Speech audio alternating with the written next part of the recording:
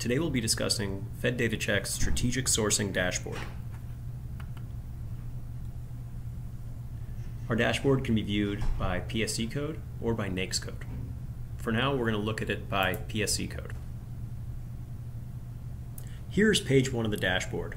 You can see here we have some pie graphs showing you the small business transactions versus larger business transactions, products versus services by obligated dollars and by transactions. If you scroll down, you can see all the vehicles here that are part of the GSSI Desktops and Laptops Initiative. This is GSA's Desktops and Laptops Initiative program.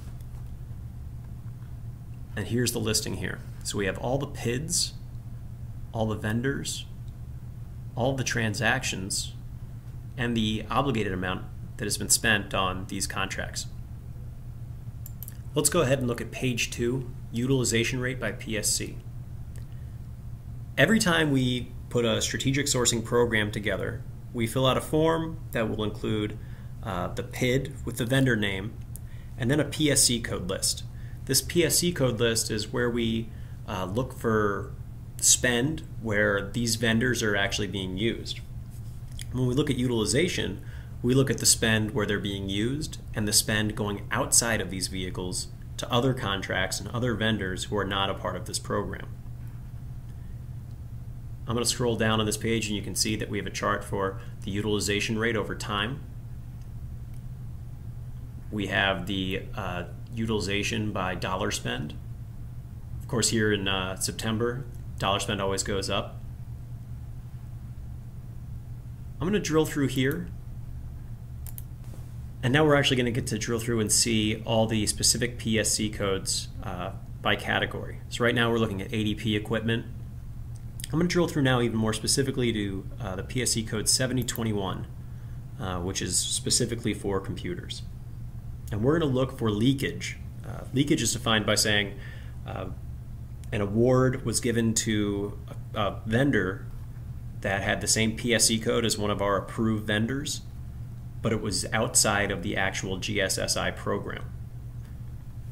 So here you can see in this column we have GSSI, desktops and laptops. That means that this award went to one of our approved vehicles. And all the descriptions of these awards seem like what you would expect. Servers, computers, more servers here. And I'm actually seeing a lot of Dell products. So what I'm going to do is I'm going to do a quick Control F and search for Dell just to see what we get.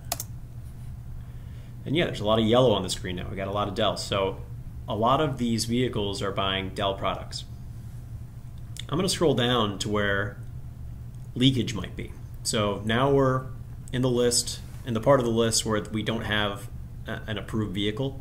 These are contracts going outside of this vehicle but have the same PSC code. And I'm starting to see some Dell purchases. So right here, we can scroll over and see how much was spent.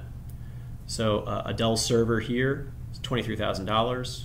Another Dell server, $11,000. $200,000 was spent here on 6 Dell servers.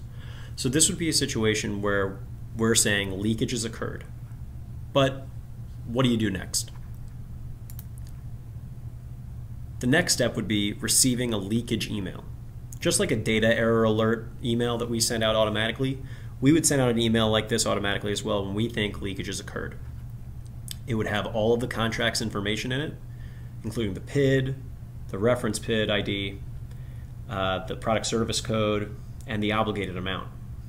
What we would do is then ask the contracting officer to click on this link and fill out what we're calling the leakage form. This leakage form would have a number of questions that would be helpful to figuring out why the leakage occurred.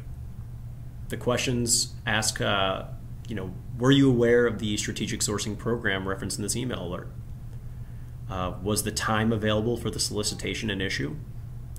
Was this a certified sole source by the contracting officer? And was there a unique specification for this solicitation that prevented you from using the SSV?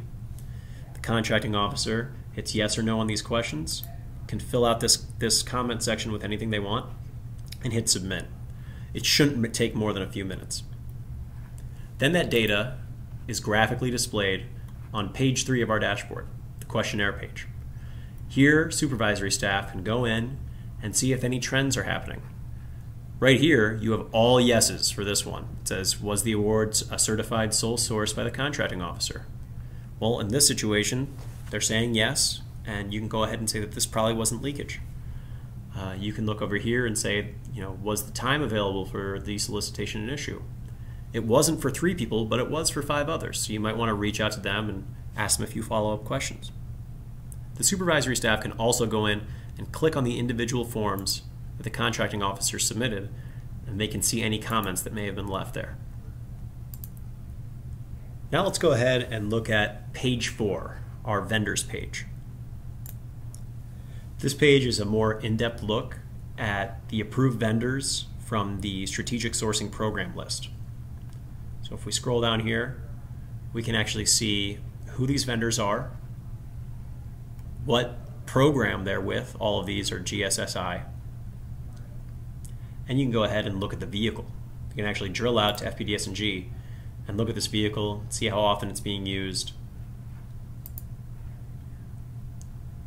Also, you can see how much money is being spent towards each vendor and how many transactions each vendor has.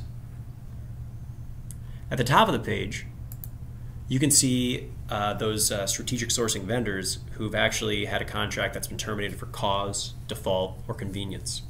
This data goes all the way back to FY12. So here we can see for this vendor, they have had a few contracts terminated for cause. They were with Energy and the Department of Defense. And you can actually click on these links right here, these PIDs. It'll take you to FPDS&G, and you can take a look at those contracts. You can also see that there were some termination for convenience. Now let's go ahead and jump to page 6, mismatched PSC codes.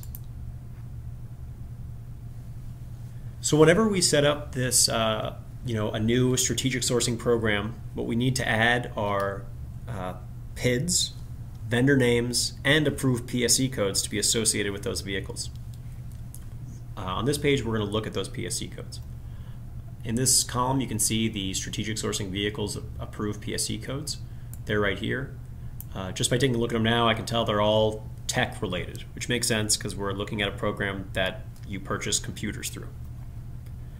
And it's helpful to look at this page to see if you need to add a PSC code to that approved list. Like right here, I'm seeing 7010 ADP system configuration, and there's actually a good number of them here. So that might be something that we want to add to the list so that we have a better picture of the utilization overall. This page is also useful for finding PSC codes that were probably input incorrectly.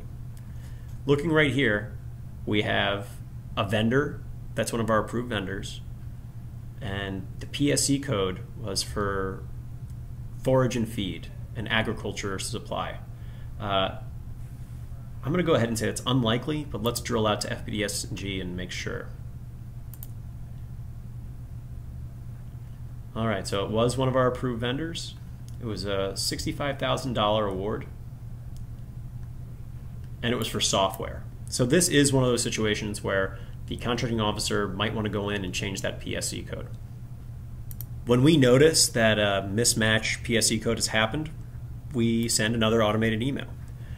This will give the contracting officer all the information for the contract.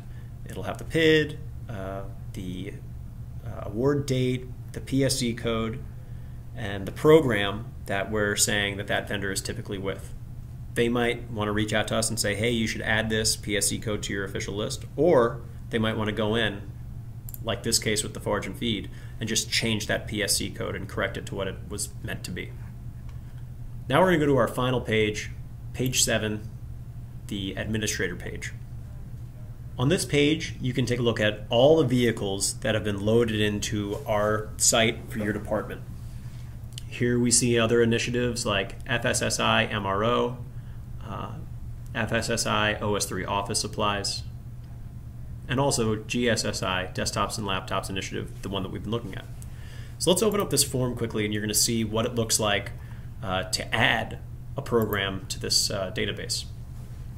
So when we loaded GSSI, we opened this form, we went ahead and put in the name, We added all the PSC codes that we thought should be associated with that.